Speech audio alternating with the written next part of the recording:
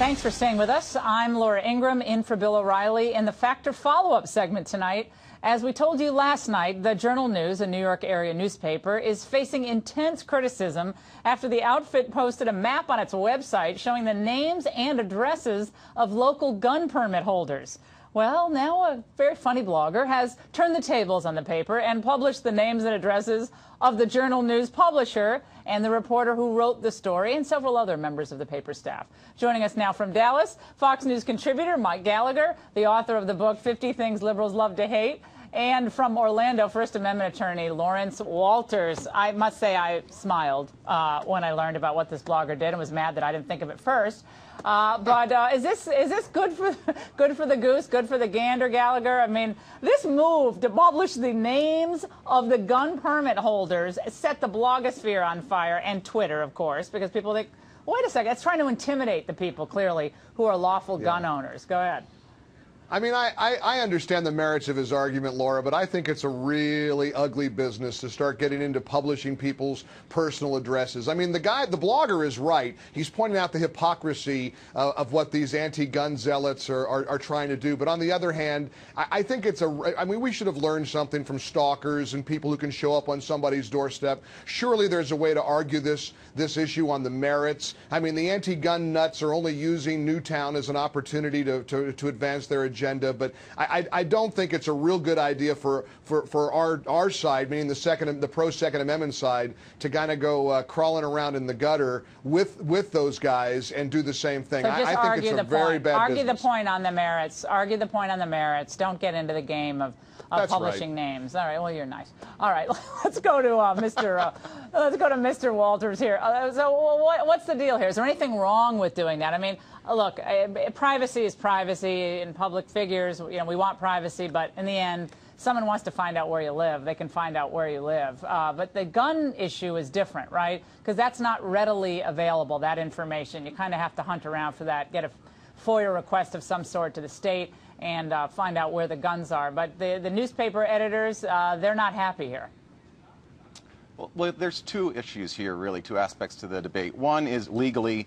Was it legal to do this? Were any laws broken? And the First Amendment would clearly protect the rights to publish the information about the names and addresses on both sides, both the blogger and the newspaper. While the information might require some digging, it is public information. It was released in response to a FOIA request. So, once that's released, it's readily available public information.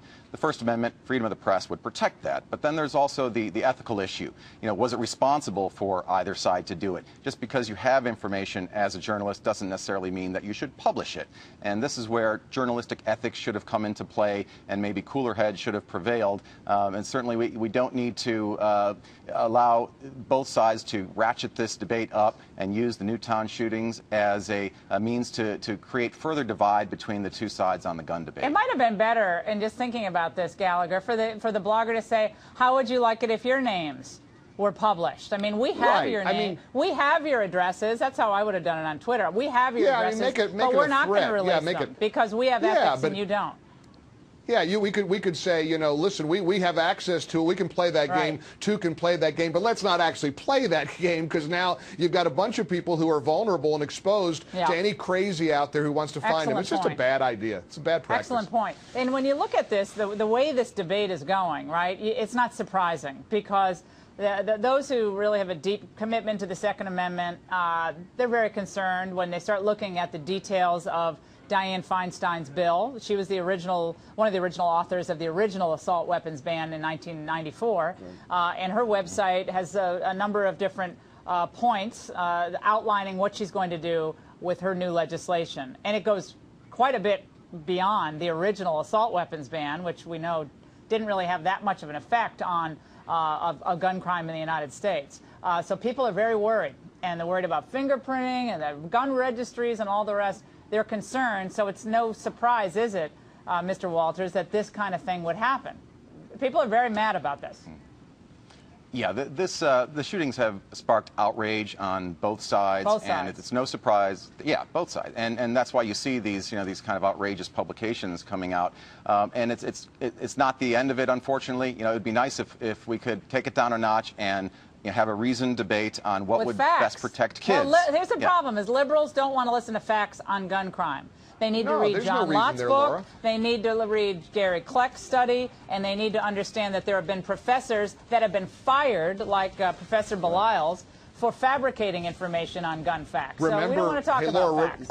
Right. Remember what Rahm Emanuel once said, they never want to let a crisis go to waste. You know, they're trying to use Bingo. this to advance an agenda, and it's pathetic. Bingo. Gentlemen, thanks so much.